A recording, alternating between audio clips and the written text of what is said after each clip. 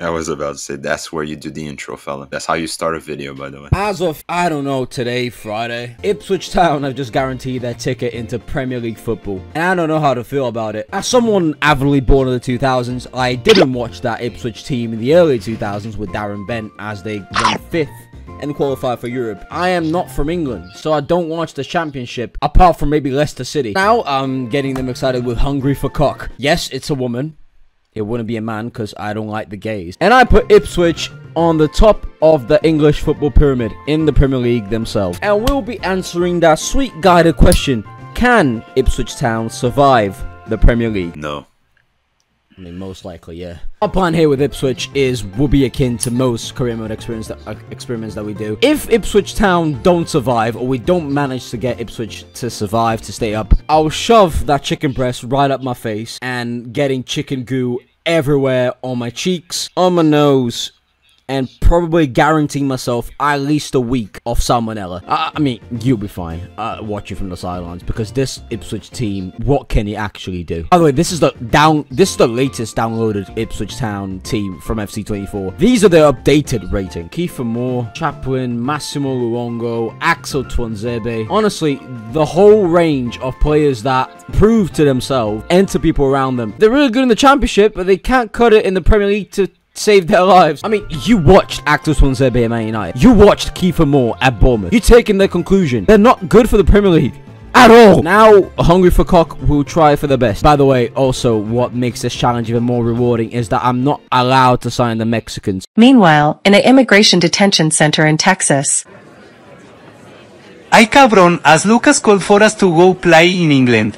He spent all the money he gave us in latte tickets and fed prostitutes. Pablo, tengo bad news, hermano. Prepare de tequila, los hermanos en la mafia. Vámonos a kill this white muchacho. So I decided to put every single player over 30 to be sold. Listen, this is not retirement home. This is not a place for neither of you. We have other plans for goalkeeper. You can just go to Coventry. Zona Aluko, the oldest player in the team, not anymore. He heads to Plymouth. Hopefully, he gets some food.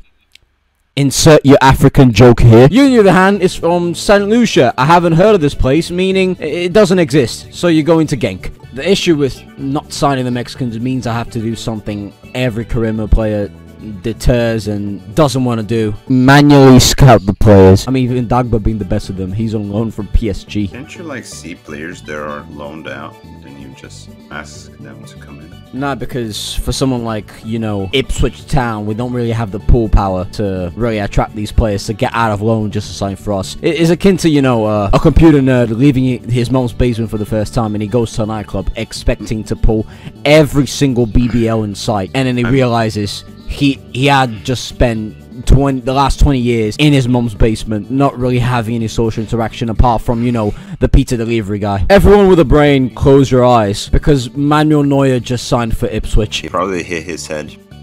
Again. Imagine signing Manuel Neuer for 3 million and you just say, good price. Hayden Jackson, 29. 1 year difference to his 30. I.e., he's about to enter midlife crisis, i.e. he's about to die. So you're going to not you. He's going to Servette in Italy. No animation, no confirmation or nothing. We just signed Harvey Elliott on loan, on a 1 year loan, and we're paying him so much money. The same goes for Levi Colwill from a 1 year loan from Chelsea. Oh yeah, they're decent, they're decent. Colwill, 76 rated, enters in place for Wolfend, and Jesus Christ, that name. Harvey Elliott in Chaplin's place. By the way, John, do you want to check Chaplin's height for you to do your thing?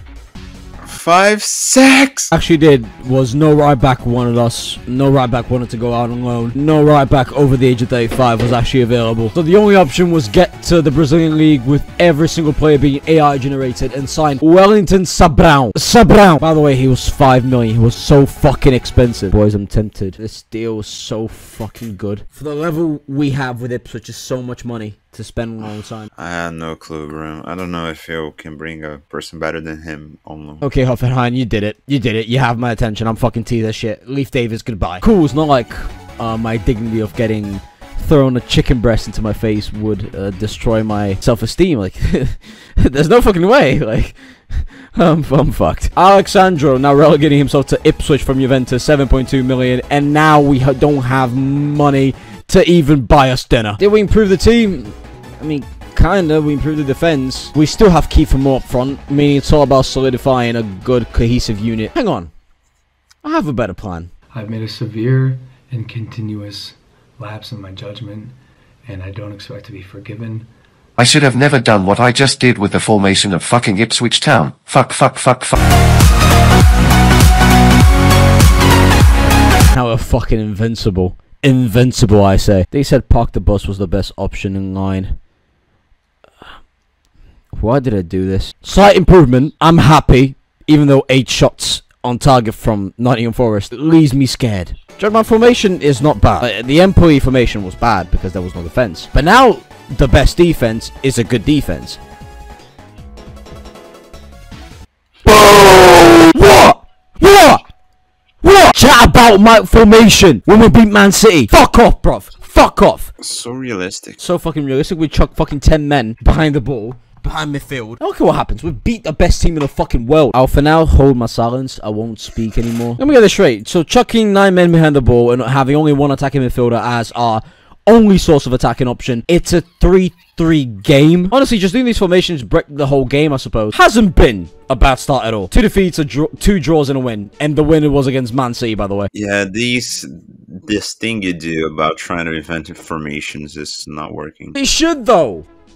Why am I doing a press conference? Alright, this is the last test of this beautiful minded formation that we made. Alright, with the draw against West Ham, now we're gonna have the last test. Is until we get a defeat. So don't be surprised if we go all the way undefeated until the end of the season. Yeah, this is the last time we use this formation. Fuck off. I mean, anything that could be worse could be worse. I'm still happy that no relegation has been threatened upon us. These 2 games are going to send us back to where we truly belong, the championship. So fucking close. So far. And the biggest question wasn't not even how we scored a goal, was that Man United signed Morata. They have Højlund. Why you need a walking advertisement for the offside trap? Okay. Okay. I should be fine about that. I don't know why I'm worried, but I should be fine. And now we concede 4 to Wolves. This team does not fucking make sense. What? All I did was switch the game plan to counter-attack. Not even that different from gegenpressing. And yet, all that's needed is just one tactical change of mind, and we batter Brighton 3-0 at the Amex. What the fuck? I'm gonna speedrun the whole shit of December. So pray with all our fucking forces that we don't get sacked. That's 1 defeat. 2 out of 2. We beat Brentford. That's 3 points. That's all I needed. That's all I fucking needed. We beat Brentford. That's all I fucking required. Beat Chelsea. Damn! Or Villa, right? Lost to Leeds. And then we're gonna be fucking pumped by Man City now. A 3-2, that's even not that bad.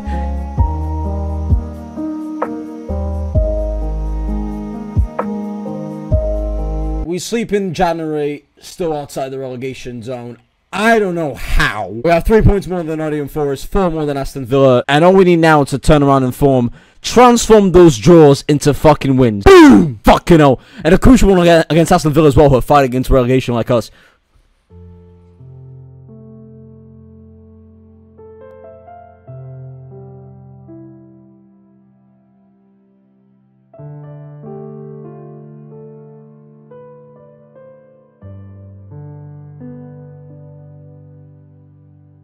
How do we go from beating Aston Villa to then getting completely destroyed by Leeds? It's baffling.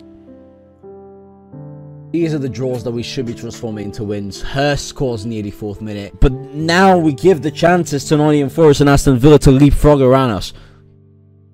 Oh, that's not what we fucking need. We need a surprise win over Arsenal, and then the Premier League to get shut down so we can win the trophy. What am I saying?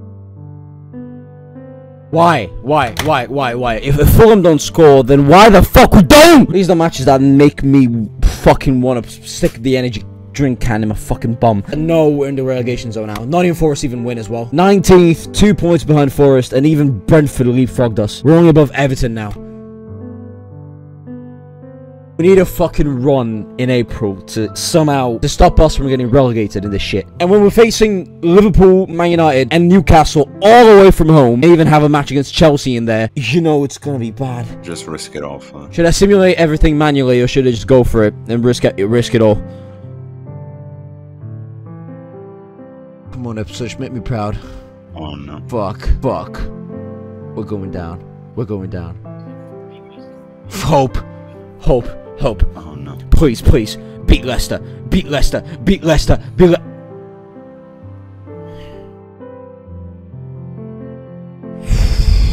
So, if we don't win the next match against Forest, who are already safe, by the way, we're down. We're automatically down. We have Forest and Everton as well. Everton already down. Who the fuck gives a shit? And then the last match against Tottenham. I doubt we even reached the last match against Tottenham fighting for relegation. I think we're really going to be down.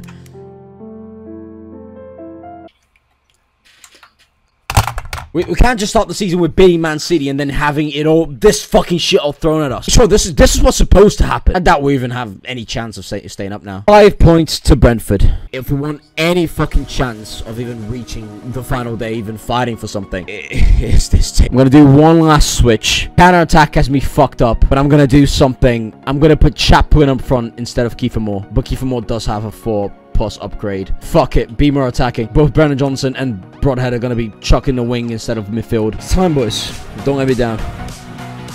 Just don't let me down.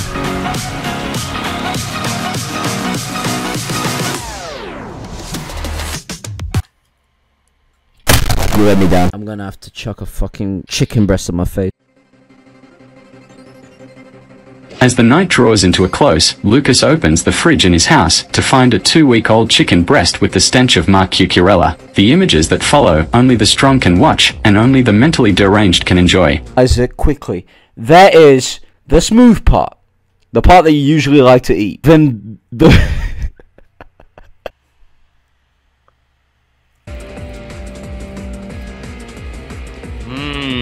Why are you gonna slap yourself with it, not just rub it in? Okay, fine. Come